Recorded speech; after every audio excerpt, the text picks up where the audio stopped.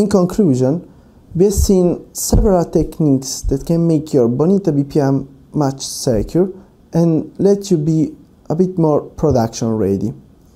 If you want to sum up, we have seen how you can change your default password configuration, how you can define a password policy for user creation, how you should disable your HTTP API, and focus on REST API authorization by activating dynamic checks. Finally, we have seen how you can turn on the anti-cross-site request forgery attack token and how you should activate your HTTPS or SSL communication.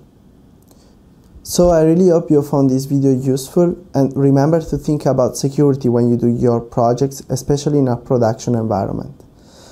Bad guys are out there, but don't be scared and know these things, put this countermeasure in place, and we will make their life much harder.